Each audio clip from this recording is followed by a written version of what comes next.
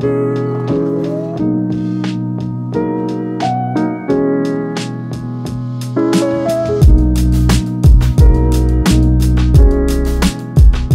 to another episode of Close to Broke. Today, I want to quickly say sorry, I haven't posted in a week. And the reason being is, quite honestly, I was a little burnt out. And like I said, I'm trying to get some more hours in. So the week that I took off wasn't even really a week, but that's enough. That's enough for me to, let's get back in the action. Let's go back to where they killed us last time here at the Commerce Casino. And I don't know what else I really need to talk about besides those key points. Again, if you guys haven't already, make sure to click the subscribe button. That would mean a lot to me. And in today's episode, I have a massive surprise for you guys. So make sure to stay around, because at the very end of the episode, there's an awesome thing that I want to announce and show you guys, and it's going to be worth the wait. So without further ado, let's hop into today's session. Let's go crush, and if we get crushed, we'll be okay with that too. Let's just play some poker, man. Let's have some fun. So going off of what we just mentioned, I'm looking to have some fun. I'm looking to have a good time. And luckily, we get given a pretty decent hand. I look down at ace-jack offsuit here from middle position. There is a post here from what looks like the cutoff for the hijack for $10. I decide to bump up the price of poker to $45. Only the big blind decides to make the call, and we're going off to a flop. That comes deuce-9, king with 2 spades. When the action checks over to me, I decide to c-bet here for $35. My opponent pretty quickly decides to make the call, and we're going off to a turn card that comes to 5 of hearts. This time, the opponent checks again. This is not a card that I feel like changes a whole lot besides the backdoor flush draw. It doesn't add any more straight draws. It doesn't add any more equity for any of these random holdings. So I want to bet a little bit on the larger size and then looking to overbet the river if I need to. I decide to bet $125 with every bad intention in my mind to go really big here on the river. I'm looking to go over the size of the pot if I get called, as my opponent can almost only have one pair at this juncture of the hand, I believe, with the way the hand's played out. Luckily, it won't come to that. My opponent pretty quickly decides to make the fold, and we take down a nice little pot to get us in the right direction early on. In the very next hand, I pull out the blind straddle. Yes, this is the very next hand from the last hand we just won. I put the blind straddle on for $20. I'm having trouble, and I'm fumbling over the simple language that I have known for my entire life, which is English for some reason. Anyways, middle position raises to $60. The big blind decides to make the call. We look down at 6-4 offsuit. It's a horrible hand. The good thing is it doesn't interact with the small blind's calling range, or what I believe the middle position's raising range to be. So, whatever. We're going to go ahead and be defending this. We got to defend when we put out that $20, right? Anyways, I decide to make the call. We're going off to a flop that comes pretty reasonable, as it comes 10-8-5 rainbow. We flop ourselves a gut shot, and when the action checks through, luckily, we turn an open ender as it comes a 3. There is a full rainbow out there, and at this point, with all the people checking around, it's about time somebody puts money into the middle. So I bet $75. Middle position goes into the think tank for a little bit before deciding to just make the call. The big blind decides to make the fold, and we're going off to a river, hoping to improve in some fashion, make a little bit of a luck for us. Drop a like in 3, 2, 1 to see if we can catch one of our outs. The river comes. A deuce of diamonds, bink, bank, bonk. Oh my gosh. This is a massive turn of events. I was betting as a bluff, as a semi-bluff, and now I'm able to bomb this river with a massive sizing, as now we have the goods. I decide to massively overbet here for $375. I don't know exactly what my opponent has, but I'm definitely not targeting, I think, a hand like 8-7 really. I think more than likely I'm targeting a hand like ace-10, jack-10, some kind of weird hand that checked back the flop. And I think, honestly, he can even be checking back aces or kings on that flop texture and just making his hand into a check call. So if that's the case, I want to go massive here. And I bet $375. And to my complete surprise, my opponent almost instantly decides to make the call for that massive sizing. And we're able to take in a massive pot to get our session off on a fast start. Maybe I'm on a little bit of a winner's high, but I mean, to say the very least, I am going at 1,000 miles an hour. There's so much already happening. I haven't played in a while. The rush of poker, the rush, that adrenaline is really in my veins right now, pumping through my blood. The cutoff decides to limp here. I look down at Jack-9 offsuit. The cutoff is definitely one of the weaker players at the table, so I want to be isolating against this opponent. I make it $55 from the small blind. This is probably the bottom of my, offsuit variety of isolation, limp isolates. But anyways, I decide to isolate. The limper decides to make the call, and we're going off to a flop that comes 8-5-4 rainbow. I see bet for $30, which I've been doing against this exact opponent pretty often, going pretty small. And she decides to click it back to $65. Considering I do have 2 overs and definitely range advantage pre-flop, I'm going to go ahead and just make the call as a float here and maybe try to take the pot away against my opponent on certain runouts. The turn comes the gin card as it comes the ace of diamonds. This is a wonderful card as it interacts almost solely with my range as opposed to my opponent's range. I doubt my opponent's going to have a hand like ace 8, although it is possible. It's very unlikely that this ace, like I said, interacts with their range as opposed to what will be significantly stronger for my range. If I'm calling with jack high as a float, I'll definitely have ace king, ace queen, ace jack, every single ace X, all the wheel aces. There's so many aces that I have in my range. And when that's the case, I decide to lead out for $125 as a bluff, obviously, but definitely more credible for my range as opposed to my opponent's. My opponent is super flustered and annoyed at this, but inevitably decides to make the fold. Looks like I can't do anything wrong at this point, whether that's a good play or a bad play. I'm not too sure, but again, right now, the winner's tilt is going on, and I'm just playing fast and aggressive in every spot I can. This next hand, I'll go ahead and preface saying that I think I misplayed it, and something that I'll later talk about, talking to a coach about it. Anyways, we look down at king queen here from the cutoff. I make it $35. It folds over to the small blind, who's playing around 750 or something like that effective, which is sub 100 big blinds, which is honestly fairly surprising for this game. Usually, people are playing at least 100 big blinds effective at 510, or at least at this game here at the Commerce. Anyways, he decides to 3-bet me to $120. When it folds over to me, I think in the offsuited variety, I'd prefer to have this as a jam, as a bluff, as opposed to a flat. And the reason being, obviously, it just plays a little worse considering that I don't have a suited variety Broadway holding. Not only that, it's nice to have 4-bet bluffs and specifically hands that block kings and queens. Anyways, I think I'm lighting money on fire by just calling against a stack that's this shallow. Anyways, that is what I end up doing. I decide to just make the call. The flop comes 10-5-7 rainbow. The opponent decides to check it over to me. And again, I just don't have any credible hands, I think, on this board texture. It just doesn't interact with me a great deal, besides maybe if I have a hand like 10s or 7s. But in reality, it's just not really great for me. So I decide to check it back, hoping to improve by getting a jack, a king, or a queen to add some equity to our hand, or at least the opportunity to bluff at the hand. The turn comes none of that as it pairs the board as it comes a 5.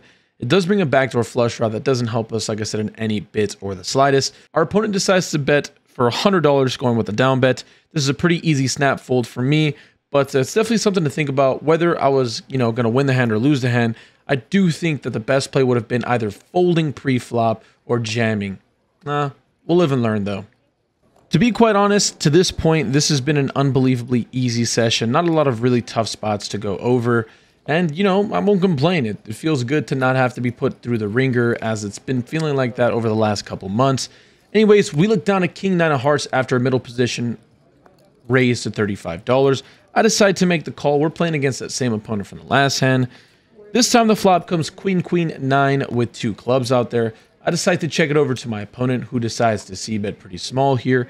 I think about it for a little while, and considering that this board texture is going to be pretty good for his range, I don't want to overplay my hand and just, raise here.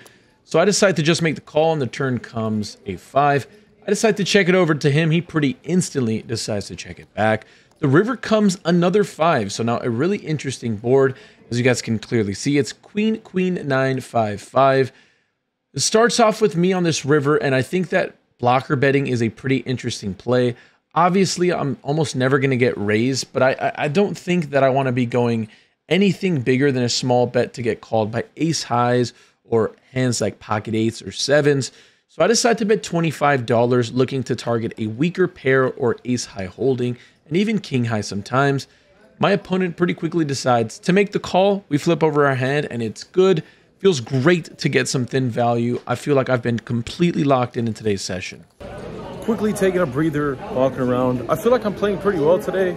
I'm also playing super aggressive. yeah, just trying to spice things up, get a little aggressive. Obviously, I think this is a really good table for me to make some money on, so let's see how we do. Feels pretty good so far. I'm gonna grab a quick drink because I'm very thirsty, and then we'll get right back into the session and hopefully have more good news to report. In the following hand, we finally pick up a premium we've been waiting this entire session for. The cutoff decides to raise to $40.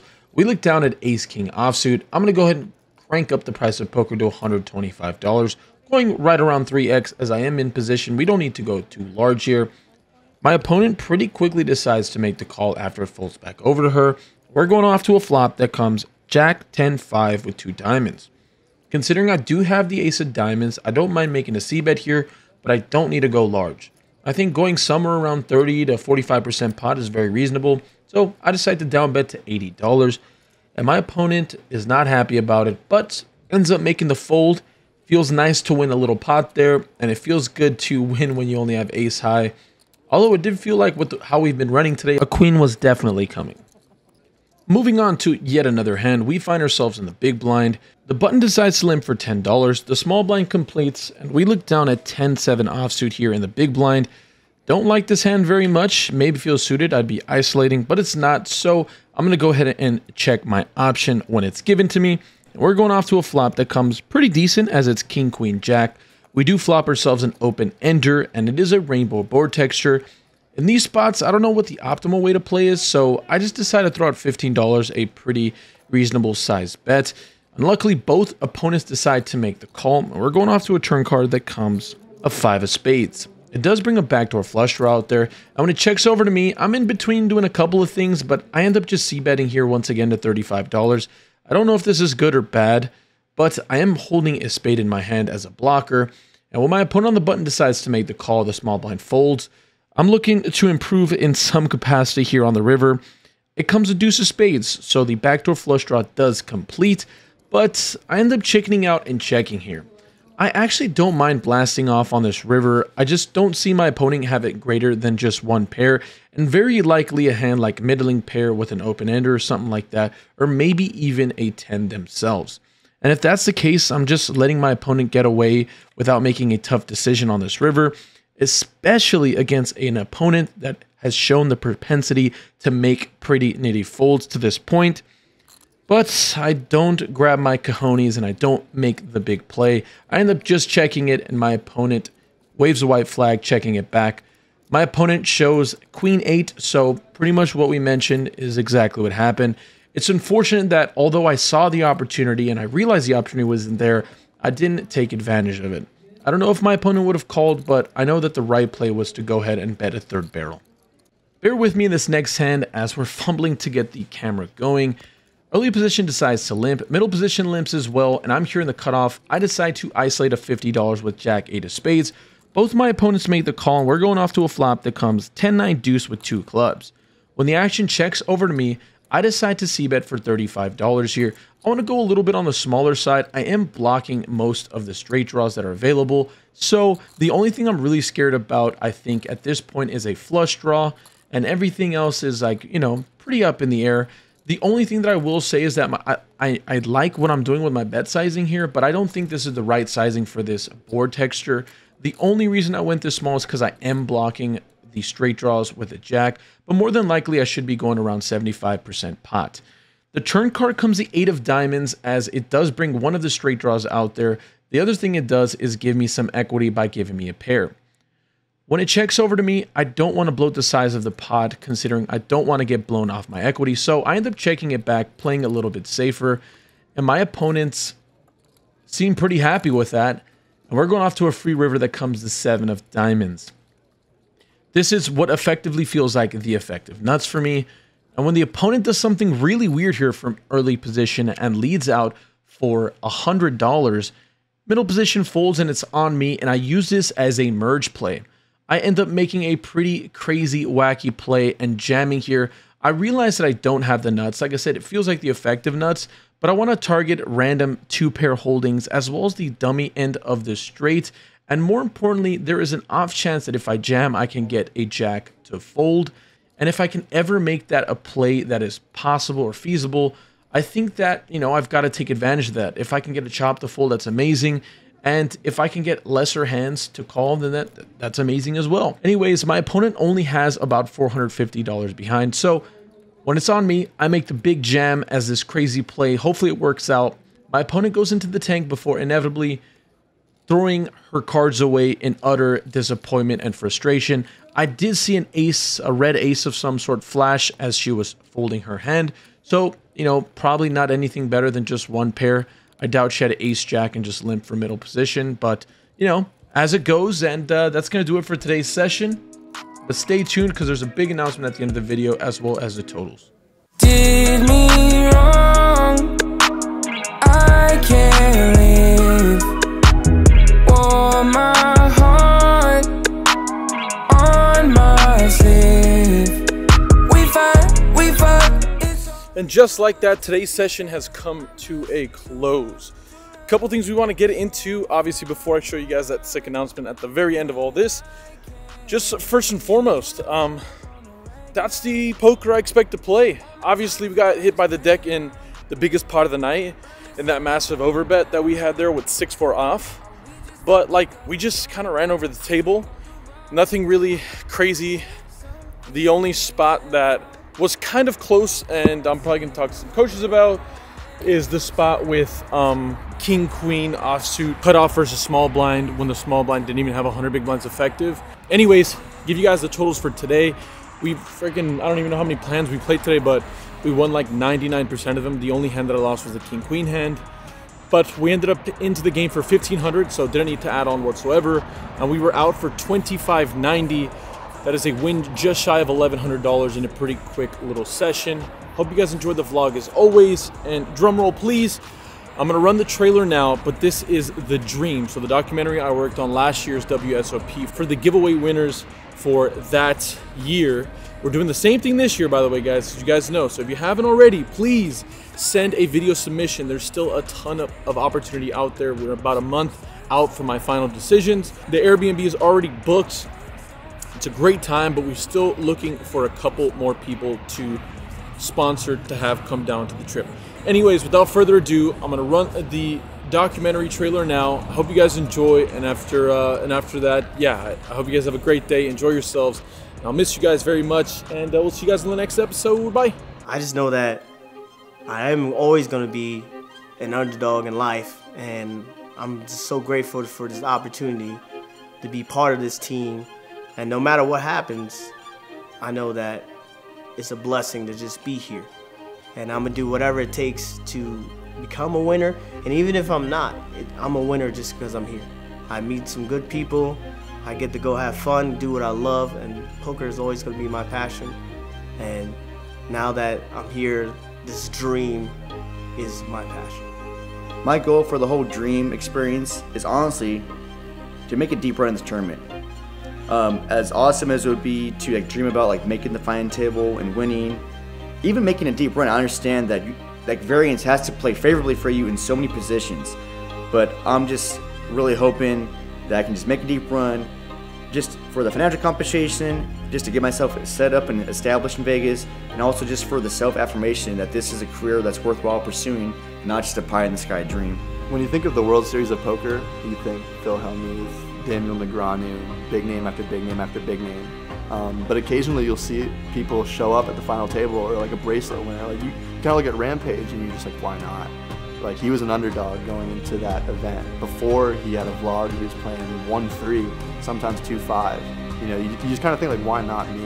The beautiful thing about an underdog story is that you take a person like me that's a college student that has a few $1,000s to their name because of poker.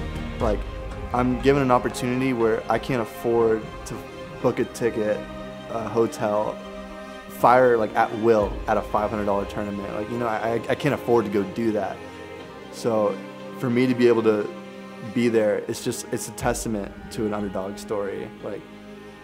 Why not root for the guy that's not supposed to be at that final table, that's not supposed to be at the Thunderdome, that's not supposed to be one that's stacking Phil Hellmuth and sending him off to the doors, just raging in a fit. I'm not supposed to be the one that does that.